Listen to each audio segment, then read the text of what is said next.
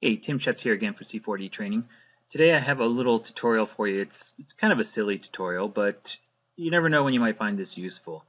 So I'm going to show you this video here really quickly.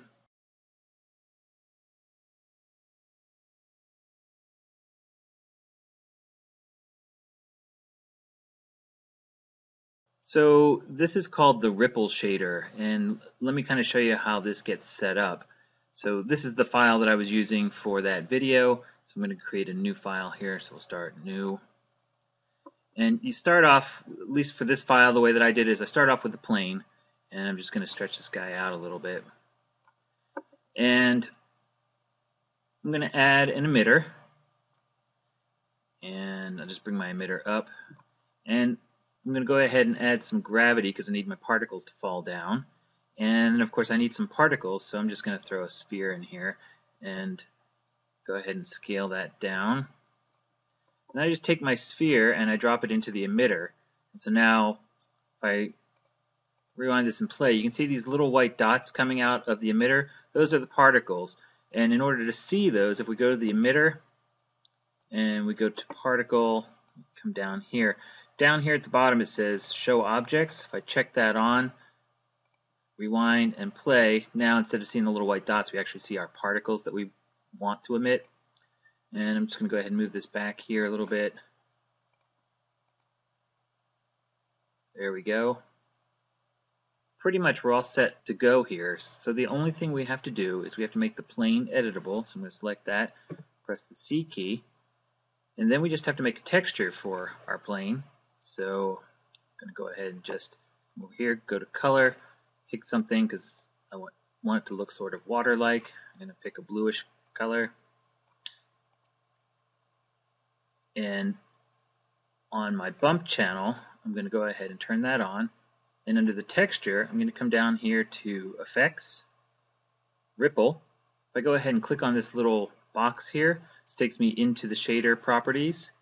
And I have wavelength, speed, amplitude, fall off, minimal strength, periods, particle dependent, object and particles. Okay, so wavelength, we can raise that up and make it a little bit bigger.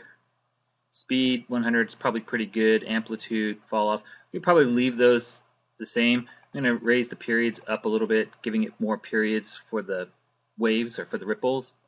And then for my object is my plane. That's the object that I want to have the ripples on. So I take my plane, I drop that in there, and then here where it says particles, I just take my emitter, I drag that in there. Okay, and we are pretty much done. So, okay, so then we go ahead and we apply our texture to our plane. And I'm going to go ahead and rewind this and play and wait till we see some particles going through there. There we go. And if I render this, you're not going to see anything because it doesn't render in this view. I'm going to go up and set up my render settings here. So I'm going to go to my general output and make my output D1 widescreen square pixel. And I just want it to do whatever current frame I'm on. Save. Go ahead and set our settings here. So I'm just going to call this ripples. And I'll do it just as a QuickTime movie. And for now, that's good. So if I rewind this and play, and we get some particles going, there we go. And now I render this to my picture viewer. There I'm getting the little ripples. And that's a bit excessive. I kind of dialed up the numbers so that it really would show. But kind of gives you the idea. You can have things go through an object, and wherever it passes through, it's going to leave these little ripples.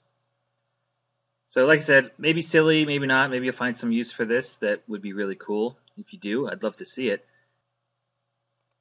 Close this. So just to kind of go through this one more time, I created my plane, and I made it editable. So that's really important. It won't work if the plane is not editable. And then I have my emitter with my particle in it, and I've just created gravity to make it kind of come and fall down.